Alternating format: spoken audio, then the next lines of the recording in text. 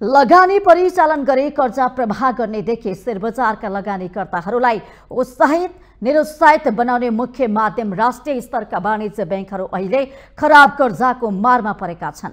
राष्ट्र बैंकबाट मान्यता प्राप्त वर्गका 20वटा मध्ये अधिकांश बैंक खराब कर्जाको मारमा परेका छन्। चालू आर्थिक वर्षको पहिलो 3 महिनामा बैंकहरूको औसत निष्क्रिय कर्जा नै 14.44% बढ्दै गत वर्षको 2.90 बाट 3.32% पुगेको छ। कोरोना महामारीका बेला उद्योग धन्दा र व्यवसाय पुनरुत्थान गर्न भन्दै ल्याइएको उद्धार मौद्रिक नीति कार्यान्वयनको झड्का अहिलेसम्म बैंकहरूले खेपिरहेका छन्। त्यतिखेर प्रभाव गरिएका कर्जाको साउवा ब्याज उठ्न नसक्दा बैंकहरूको वित्तीय स्वास्थ्य निरन्तर खराब छ। सार्वजनिक विवरण अनुसार चालू आर्थिक वर्षको पहिलो त्रैमाससम्म 3 वाणिज्य बैंकको खराब कर्जा 5% ले नाघेको छ। 20 बैंकको खराब कर्जा औसतमा 3.935% ले देखिएको छ।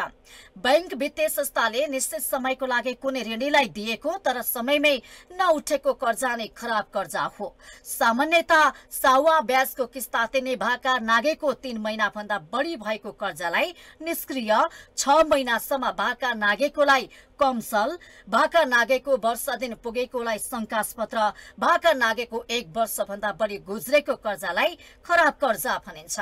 संस्थाको अवस्था जसरी पनि राम्रो देखाउन चाहने बैंकरहरू चाहिँ खुद खराब कर्जा र कुल खराब कर्जा बीच फरक हुने भन्दै आत्तिन नपर्ने तर्क गरिरहेका छन्। कमसलमा 25, शंकास्पदमा 50 र खराबमा 7% प्रोभिजनिङ राखिरहँदा बैंकका शेयर धनीलाई लाभांश नै दिन नसक्ने स्थितिप्रति भने बैंकरहरू अक्सर बोल्न चाहँदैनन्। सबैभन्दा धेरै खराब कर्जा रहेका Nepal investment mega bank, Lakshmi sunrise bank र सिटिजन्स बैंकले स्थिति यस्तै रहे शेयर धनीलाई लाभांश नै बाँड्न पाउँदैनन्। बैंक प्रतिको विश्वसनीयता नै कमजोर हुँदै जानेछ।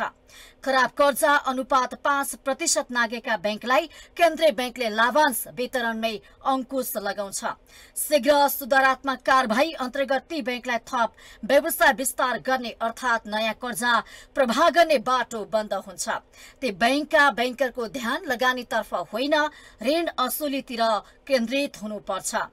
वाणिज्य बैंकहरूको खराब कर्जा बढ्नुमा 5 वर्ष अघि ल्याइएको हदैसम्म लचिलो मौद्रिक नीति र पछिल्लो आर्थिक शिथिलता नै मुख्य कारण भएको वित्तीय जानकारहरूको विश्लेषण छ।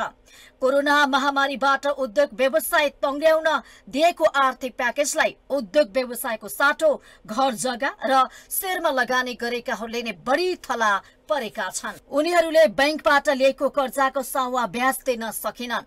त्यस्तो कर्जा निष्क्रिय, कमसल, शंकास्पद हुँदै खराब कर्जामा परिणत भयो। यस्तो स्थिति निम्तिँदा पनि केन्द्रीय बैंकले त्यस्तो कर्जालाई पुनर्तालिकीकरण गर्ने बाटो खोलिदियो।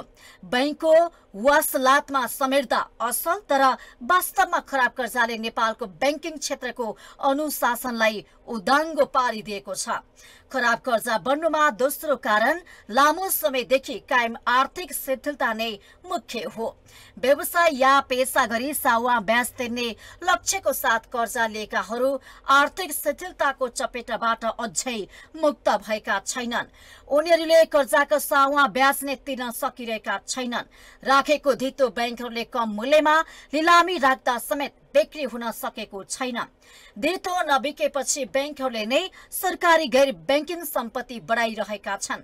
समीक्षा अवधिमा 3 वाणिज्य बैंकको खराब कर्जा 5% भन्दा माथि छ।